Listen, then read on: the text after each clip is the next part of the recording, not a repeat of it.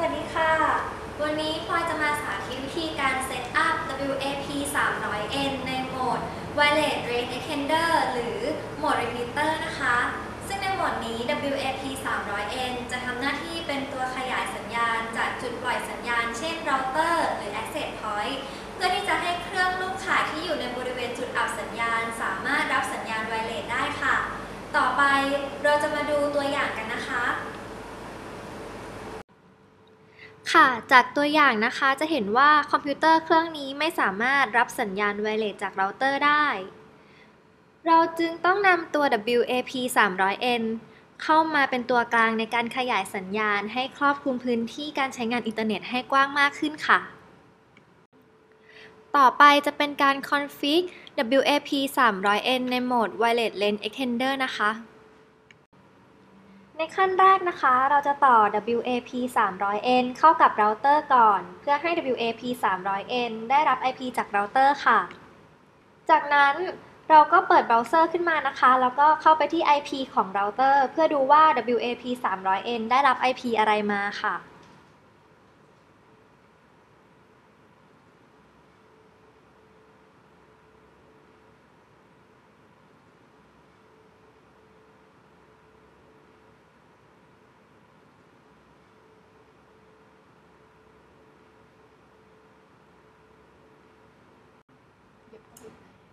เมื่อเราทราบ IP ที่ WAP300N ได้รับมาแล้วเราก็เข้าไปที่ IP นั้นเลยค่ะใส่ชื่อผู้ใช้และรหัสผ่านนะคะจากนั้น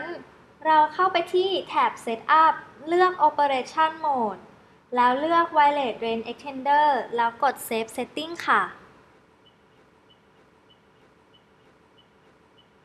รอให้ WAP300N ตั้งค่าโหมดที่เราเลือกสักครู่นะคะแล้วเมื่อกลับเข้ามาก็จะเห็นว่าอยู่ในโหมด Wireless Range Extender แล้ว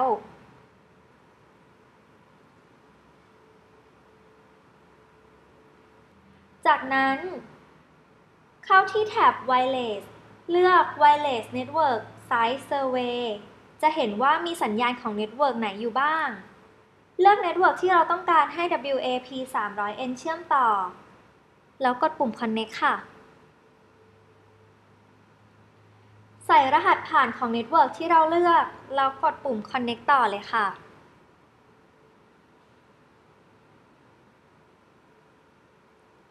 รอสักครู่นะคะแล้วเราก็จะสามารถเข้าใช้งานอินเทอร์เน็ตได้โดยที่ชื่อของเน็ตเวิร์กจะเป็นไปตามเน็ตเวิร์กเนมเสร็จสิ้นการเซตอัพแล้วนะคะเราก็สามารถนำ WAP300N ไปไว้ในตำแหน่งที่เราต้องการได้เลยค่ะจบไปแล้วนะคะกับวิธีการ config WAP300N ในโหมด Wireless Range Extender ซึ่งเจ้าตัวนี้เนี่ยมีโหมดให้ใช้ด้วยกัน 4 โหมดและยังทำตัวเป็น DHCP server ได้อีกด้วยนะคะหากสนใจก็ไปหามาลองใช้กันได้นะคะและถ้าหาก